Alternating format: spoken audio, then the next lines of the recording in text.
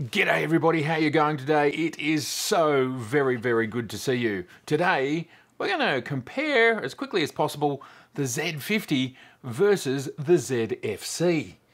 Here they are. They're largely the same camera with actually the same lens on the front. But some of the biggest differences between these two cameras is the aesthetics. But we're going to go through the aesthetic side of it as well as the technical side of it.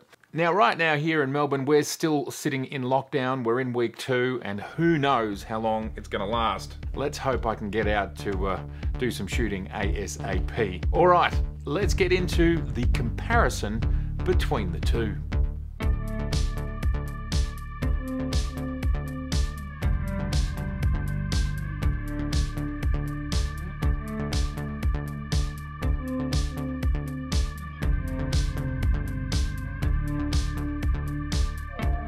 Now, as we kick off this video, I just want to let you know we are actually shooting in 4K on the ZFC on the silver and grey or silver and black version. It's right there, over there, shooting us right now, and it's shooting me on the 28mm, which is a 42mm equivalent. Now that's making the frame considerably wider than what I'm used to, but I just thought I would show you what the difference is between my normal setup, which is the 50mm or 50mm equivalent, and what 42 looks like. It's quite different. We're going much wider than I'd normally go, a little bit lower than I would go, and we can actually see the microphone up there. And now that I've pointed it out to you, you're probably going to be annoyed by it the whole time, so I'm going to letterbox. Great, that's gone now. Much better. So here it is. This is the ZFC doing what it does, shooting in 4K. We're in flat profile. It's pretty much the same settings that I have on the Z6. Flat profile, 4K, 24 frames per second, white balance set to be in this space with these lights that are set to daylight because I have daylight streaming in over here. Okay, so can the ZFC do as good a job as the Z6 in this sort of situation? I think absolutely yes, and there won't be much difference between the two. But let's get into comparing these two little guys. Let's literally start at the top. The tops of these cameras, yes indeedy. They are not the same, and there are some significant differences between the two. Obviously, the whole idea of the ZFC is to get yourself those retro dials on the top.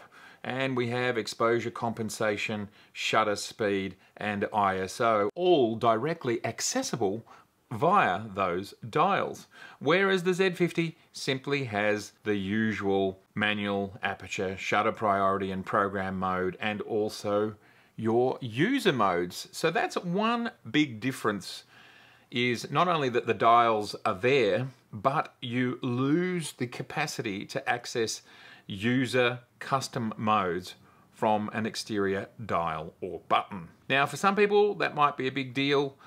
I've started to use the user modes of late, and I jump between my studio setting and my exterior settings, and I jump between shooting video of people, which I have one setting for that, and I have a setting for video of things. I go from using face detect to not using face detect, and so on and so forth. So that might be something of a problem for some people, that you don't have those modes. Those modes obviously are still accessible via the menus. It's just not so quick to do it. And it's something I quite like using. Why are you buying this camera? A lot of people that are buying this camera may never use it for video at all. It all comes down to use case. Okay, so obviously there are some buttons and dial differences. Also, we can see here on the front is the function button. There's only one function button on the ZFC, but there are two on the Z50. And again, that comes down to personal preference and how you use the camera. Sometimes more is not more. If you don't use those buttons at all, then it's completely irrelevant.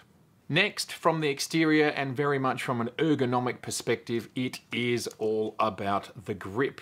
Clearly here the Z50 has a massive grip to hold onto, and the ZFC is your traditional style. Holding them in my hand right now, you know what? You just sort of change the shape of your hand and how you do things. And I also think with a camera like this, you're much more inclined to actually maybe hold it with your left hand more often than with a camera like this, where you can just spend the whole time holding it with your right hand. So it does promote a different style of usage, a different style of holding the camera, and I don't think that's such a big deal.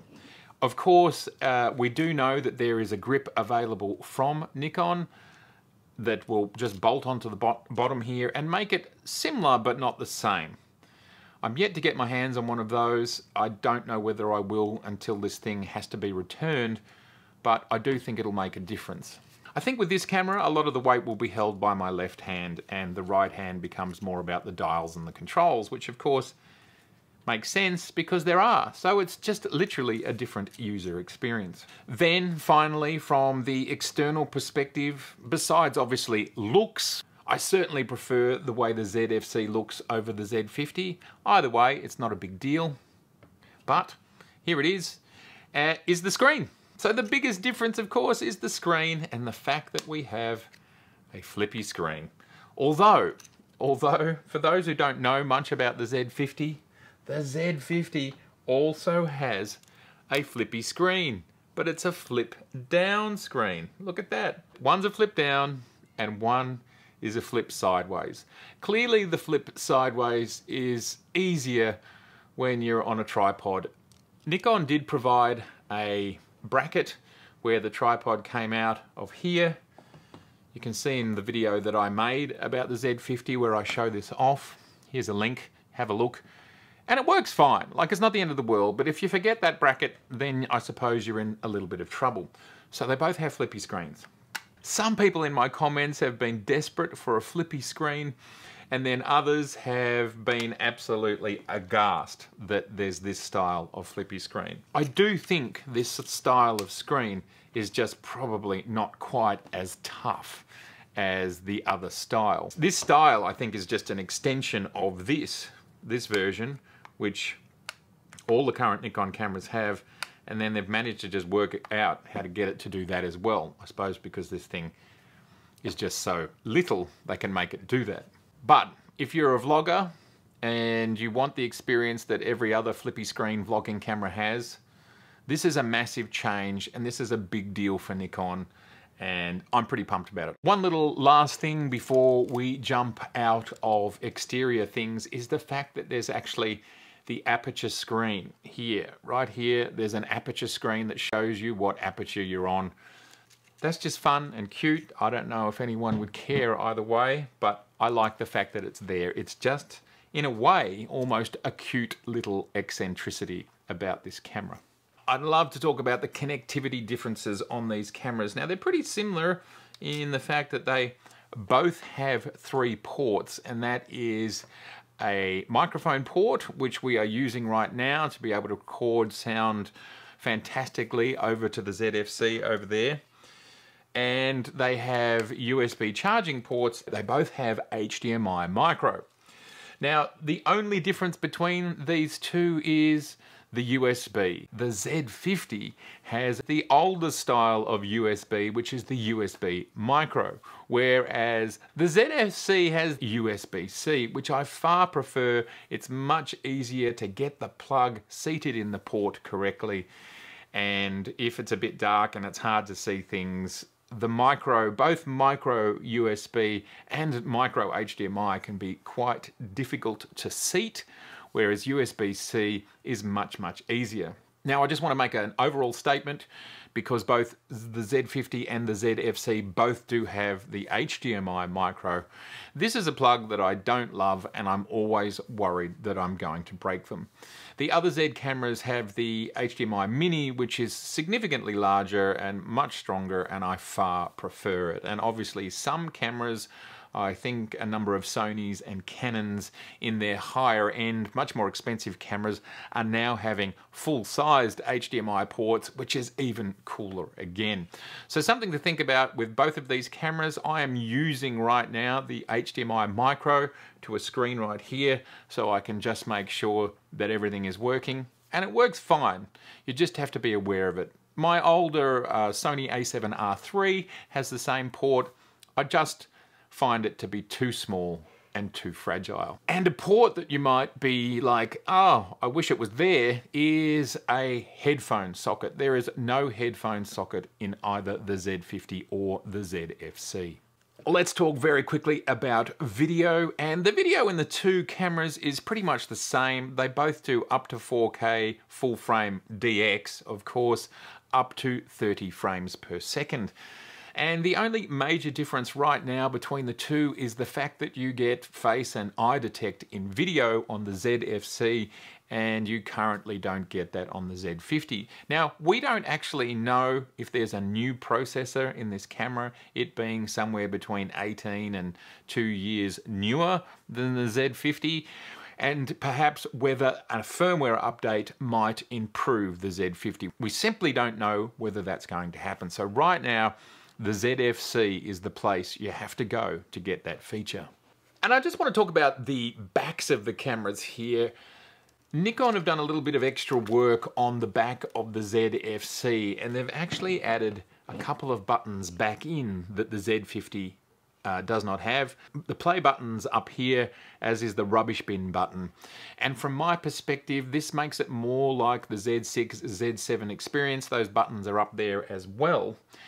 And I prefer the button layout here on the back as it's closer to that experience. The Z50 is somewhat more cut down, and the play button and the rubbish bin button have been moved over here, and the buttons that have been removed are those zoom in, zoom out buttons, which end up being touch buttons on the screen. So I prefer the ZFC on the back. And perhaps a deal breaker for some is this little feature here. Is this the only Z camera to have a flash? I think it is. Now, I don't use flashes anymore. I might use a flash like this maybe once a year. And that's fine. Some people love a flash, some people need a flash. And it's also actually a great way to trigger remote flashes, which might be something that happens every now and again. So if you want a flash, the ZFC does not have one. It's as simple as that. Of course, they both have hot shoes, and you can certainly trigger flashes through using remote triggers or another flash unit on top. I think flashes are probably being used in general a little bit less by the mass populace, simply because higher ISOs just continue to get better, as well as having stabilized lenses means that you can work in pretty low light. But it can get so dark that even that doesn't work, and a flash is the only way forward. If a flash is important to you, the Z50 is the way to go. Now, I want to talk about another internal difference, which I think is fabulously important and very much a fundamental, is the fact that the ZFC, when it's plugged in via USB and you've got the appropriate charging device, brick, battery, whatever, it will power the camera whether it's on or off. So in essence, you're in a tethered style mode and you can shoot continuously via that power as long as it's not interrupted. Of course, you'll fall back to the battery if it's interrupted. I think this is a fantastic feature to have. I believe I'll probably end up getting a ZFC at some point and replacing my Z6 and making this my studio camera or my live stream camera that just sits there permanently, and you always know you're going to have power. And it doesn't matter what the state of the battery is, it's always going to work. And in thinking about that and looking at that, I've purchased a USB-C cable which has a right angle. And the beauty about having a right-angled USB-C cable is it doesn't obscure much of the screen. And so you can still use the screen, be tethered, and essentially run for as long as you like. So I love the fact that the ZFC has this feature, the Z50 does not. And one comment about the Z50, and I don't know yet about the ZFC, is it does run on the smaller battery and it doesn't last for a super amount of time compared to the Z6, Z7 and all of those other cameras. And with this style of setup, it feels quite safe and quite comfortable, and you could potentially leave your camera charged for long periods, even while you're using it with this sort of plug. So I think that's a great way to go. Another thing that the Z50 offers is the capacity to have extended shutter times, which has been added to the newer firmware updates in the Z62 and the Z7 II. This is something that's appreciated for people who want to go beyond 30 seconds and don't want to be in bulb. And finally, the price. Of course, it's always going to be most expensive right now, and it is more than the Z50. And because you're ultimately getting a similar sensor and a similar photographic outcome, it might be for some hard to justify that extra premium for something that's similar. But I do think there's enough changes, there's enough advancements in the ZFC from my perspective, which include USB-C, the fact that the camera will run off a battery indefinitely, the flippy screen, and the extended shutter speed. These are things that are actually fundamental to some of my use cases, and they might be fundamental to some of yours. And if it's simply a matter of that you just need that extended battery life, well, that is a binary choice. I need the extended battery life, so I'm going to spend the extra money. And then, of course, there is the aesthetics, and that comes down to your heart and your mind, and that is up to you. It's your choice. So there you go. There's a brief comparison between these two cameras from a technical perspective, for example, from an image quality perspective, video quality perspective. We do expect them to be the same. I will get out there and do more testing once lockdown is done. Please let me know in the comments below, which way would you go? The Z50 or the ZFC? Which would you do? Absolutely fantastic to see you here today. If this is your first time here, I would love to see you again, so please do subscribe. Please share and like. It is so important for the video to help it get out there. Now, I have extended the calendar offer until the end of this month. Because we're in lockdown, I can't go to print, and so I just thought, well, I may as well extend it, and I can add more names in there of any people who'd like to do that. So if you would like your name in every single copy of the 2022 calendar, you have until July 30th to get your order in at my website, mattirwin.com. Fantastic to see you. I'll see you soon. Which one am I going to take? Let's go.